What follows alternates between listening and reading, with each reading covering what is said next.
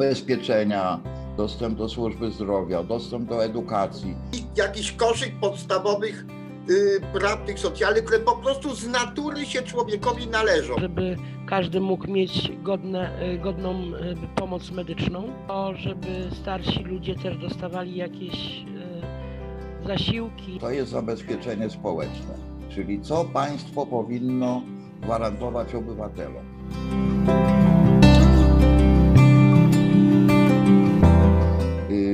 Wylądowałem w szpitalu na Erekcyjnej, natychmiast się mną zajęli. Nie mam zupełnie zastrzeżeń, że miałem naprawdę bardzo dobre doświadczenie.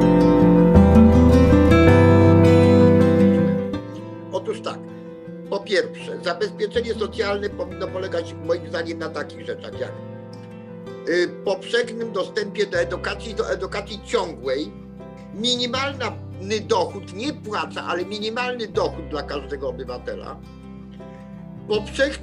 powszechny i nieograniczony dostęp do opieki medycznej, prawo do mieszkania i powszechny dostęp do dóbr kultury. Te prawa powinny być realizowane na równi na całym świecie, no bo wszyscy jesteśmy ludźmi, tak? I myślę, że tu jest ważna rola właśnie, żeby przenieść ten nasz europejski komfort, bo nam się wydaje, że jak u nas tak jest, no to wszędzie tak jest, a niestety tak wcale nie jest.